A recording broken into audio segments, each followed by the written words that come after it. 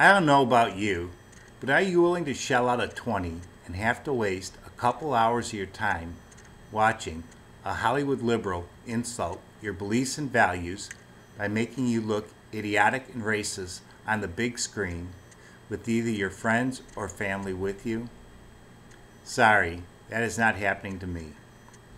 George Clooney freely admits he made this film based upon the fact that Donald Trump was elected president and the people who voted for him must govern their lives by stupidity and bigotry.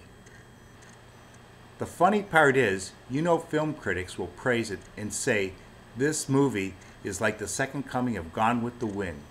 They will find it insightful, intellectual, and truthful, and should be put on your must-see movie list this year.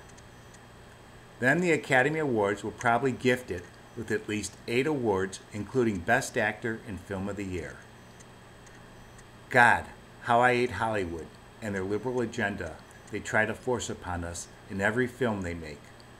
This may be one of my easiest predictions of the year, but I guarantee this movie will flop at the box office and be put on Blu-ray immediately.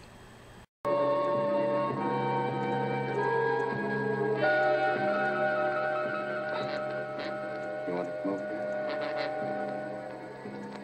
Tonight?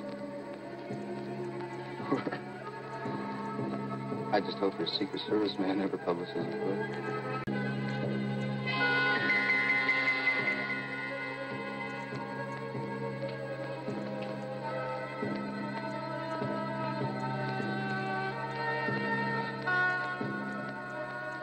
Sure.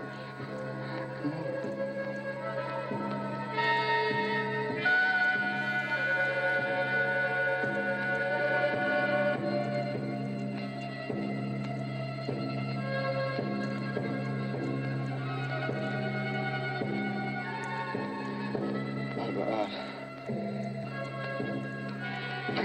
No, maybe you better not. Oh, God. Please. Let me go through.